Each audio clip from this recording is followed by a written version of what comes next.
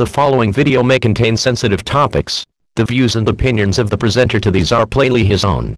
Furthermore, any and all views and opinions of the presenter do not, in any way, reflect the views, opinions, statements, and advocacies of his personal contacts, his family, his affiliations, and his profession. While the presenter makes a commitment that all content is original, he is obliged to cite references or acknowledge resources mentioned or used in the production of this video. This disclaimer is also written in the description below. Di ko alam kung anong sabihin ko dito, pero mukhang naungasan na yung mga dapat sana i-content ko. Pero bahala na kung may lalabas ko pa yun. There are no promises on this channel anyway. This is just for fun. And, you know. Anyway.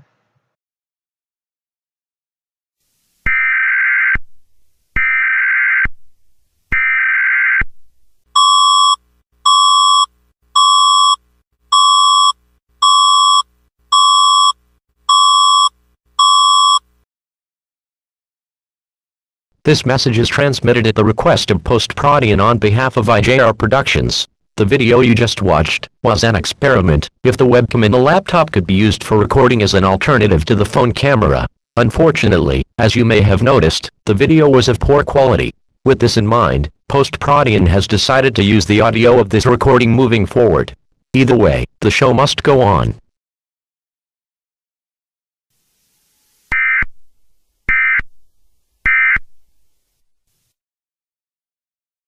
Naglalaro din ako ng games, pero at this point na sobrang busy na ako, sobrang busy na ng buhay ko at talagang sabihin na natin I just can't afford playing games or let alone streaming it for all the world to see. But if I do have a lot of free time, sure, I can absolutely play with the limited free time that I have. Kasi de-stressor din siya. So, ayun. Anyway, pasensya na sa long intro, pero the reason why I recorded this video is because of this one very interesting topic that is very much catching the interest of a lot of Filipinos, and that is Axie Infinity. To be specific, the arguments between Attorney Ranny Libayan and Nico David and his Axie Infinity scholar. So this is the reason why I watched this video. So without further ado, let's begin. Alright. Yan, tanggalin mo yung bahay ko, yung sasakyan ko, tanggalin mo lahat sa akin. Abogado pa rin ako. Pag kumikita ka ba ng pera over buying virtual items, illegal agad yon? Is that a Ponzi scheme outright? Sa ganyang paraan, scam pa ba ito matatawag? I believe this will be a sustainable economy, except of course, pag nalaos itong game.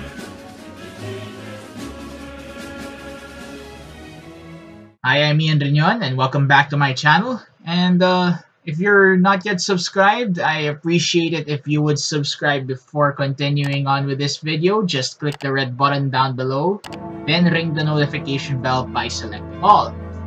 And that would help me in my exposure here in the algorithm, even though if this channel is just for fun. So I guess with that out of the way, let's get started with Nico David versus Attorney Libayan on Axie Infinity. So una sa lahat,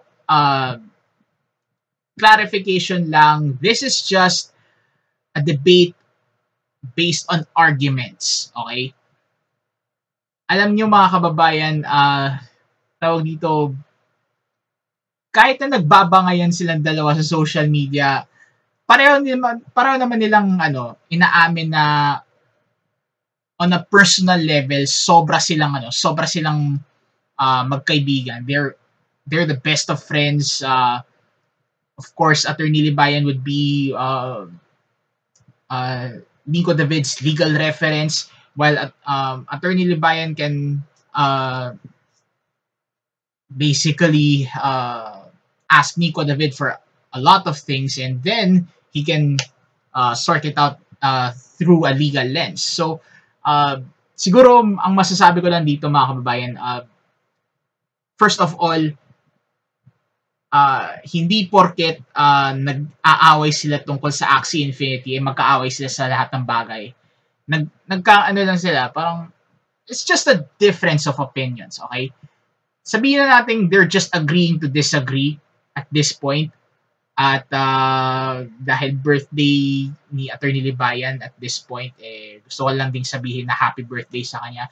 To be honest, I don't want to delve into this issue and I don't want to absolutely ruin the debate experience for everyone who is watching both Atty. Libayan and Nico David. So, medyo proxy nga yung naging response ni Nico David sa argumento ni Atty. Libayan na ang Axie Infinity ay isang scam, isang Ponzi scheme. I'm not here to go into details kasi maliwanag yung pagkakasabi nilang dalawa, and I would absolutely recommend that you watch their videos. I would link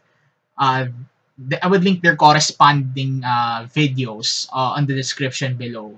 Isusunod-sunod ko na yan. As much as possible, baka gawin ko na nga ang playlist Pero yeah, yun lang ang yun ang clarification ko. Number one, hindi sila magkaaway. It's just a difference in opinion, in their arguments, in their point of views. Pero pareho silang gamer. Pareho silang may sense sa YouTube. Basically, they're YouTube nerds. And nagkataon lang na siguro they really have different perspectives and experiences in playing Axie Infinity. Now, pangalawa, you might ask me, Ian, maglalaro ka ba ng Axie Infinity? Would you invest on this? The answer to that is no. Not because it's a Ponzi scheme, not because it's a scam, but I prefer not to. It's not because it's risky, but to be honest, I don't like the game. Sa totoo lang mga kabayan. Don't cancel me out, okay? It's just personal preference. Di talaga ako masyadong di ko masyadong gusto yung ganyang klaseng laro. But for everyone else who is loving it, fine. Maglaro kayo hanggat gusto nyo. Kung kumita man kayo, sana kumita kayo ng marangal, ng malinis. Yun lang naman. But as for me, if you ask me, I'm not gonna play Axie Infinity just because I don't see the point of playing that game. I would rather play Command and Conquer Generals and not profit from it because I love playing it. It's for fun. Kesa naman maging scholar ako ng Axie Infinity pero parang obligado ako na maglaro kahit na medyo boring para sa akin. Anyway, it's just my personal preference, okay? Kung naglalaro kayo ng Axie Infinity, I am not saying na tumigil kayo. I am not siding anyone here, okay? Hindi ako nagsaside kay Atty. Libayan, hindi ako nagsaside kay Nico David. At sa sa scholar niyan, pangalan niya dito, Gharawi. Yeah, si Gharawi, ang scholar ni Nico David sa Axie Infinity. Basically, manager si Sir Nico. He has the money. He can absolutely risk losing. Basically, ganun ang investment mga kababayan You can only invest on the money that you're willing to lose. Yun yung yun yung point dun. And I know this commentary is going from one side of the boat to the other, pero ang ang bottom line ko dito mga kababayan, una, hindi sila nag-aaway. This is just a friendly argument, or sabihin na natin, a very impassioned discussion between two friends na siguro hindi lang talaga nila gusto yung point of view nung isa. Parang they're trying to convince the other that they're right. And maybe they are also right, but you know, they're trying to meet halfway. Siguro ganun yung ganun ko ina-analyze yun. Or that's the way I see it. Okay. Ewan ko nga eh. So sobrang busy ko dito sa kung ano man nangyayari sa akin sa buhay ko, I'm not really sure why on earth am I even recording as of the moment. But I have to speak up. I mean, it's in my impulse that I have to speak up on this kasi ito ang example ng isang friendly debate. Talagang merong anime meme, hindi ko na maalala eh. Pero parang Post-prodi yan, na lang, i-research mo na lang kung ano yun. And di ko na maalala. Pero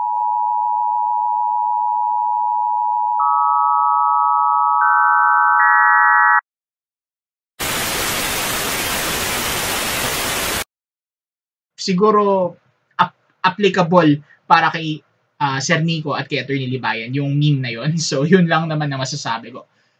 Anyway, yun nga. To be honest, I'm also a bit trying to ask myself, why on earth are some games popular and others are not? Why some games are being patronized and while others are not, despite their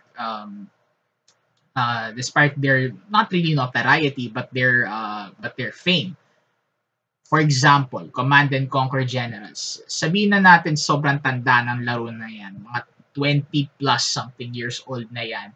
Mas matanda lang siguro ako ng 5 to 8 years sa laro na yon, and I still love playing that game. But then again, it's a niche. It's a niche community in terms of games, and sa totoo lang walang kumikita eh. Unless streamer ka, unless talagang nag-grind ka na yun ang nilalaro mo, or any Command and Conquer game for that matter. Kumbaga, kung wala lang pandemic, siguro ang alternate na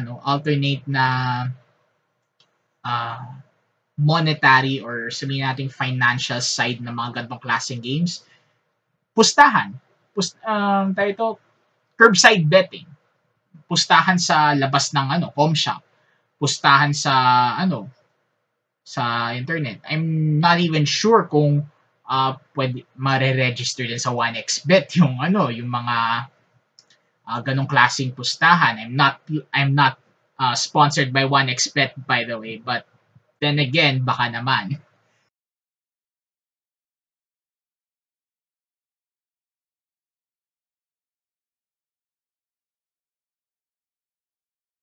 Siguro, ang point ko lang dito, it's an absolutely great discussion. It's an absolutely great discussion. It's an absolutely great dialogue. At sayang wala akong popcorn. Yun lang ang ko dun. Yun lang ang point ko dun. That's basically it. So again, I invite you to watch all of the exchanges that Atty. Libayan and Nico David and Gharawi have corresponded to each other. Yung exchange na between them. I would invite you to watch that. It's either I would link all of their videos on the description below, or I would make a playlist of all those videos para isang link na lang. Tapos I'll make some due diligence na isusunod-sunod ko siya. So it's gonna be a good idea. I hope kung may time kayo, panoorin niyo lahat. So yun lang naman ang masasabi ko. And then again, I invite you to subscribe to this channel, ring the bell, support me on Patreon, or buy me a coffee if you're that generous. I would absolutely appreciate everything that you would send to me for at least $1 or 50 pesos, approximately 50 pesos, kasi dollar kasi yun eh. Hindi ko alam kung bakit. But then again, for at least $1 a month, you can help me out in dishing these kind of videos and these kind of content. And in return, you would have perks. And quite honestly, hindi ko alam kung ano pa yung mga perks na yun. But as I said in my previous video, we'll cross that bridge when we get there. So, yun lang naman ang masasabi ko as of this moment. And with all that said, this is Ian reminding you to, at all times, be the salt of the earth and the light of the world. Until then, look alive, stay alive, and see you next time. Ian out.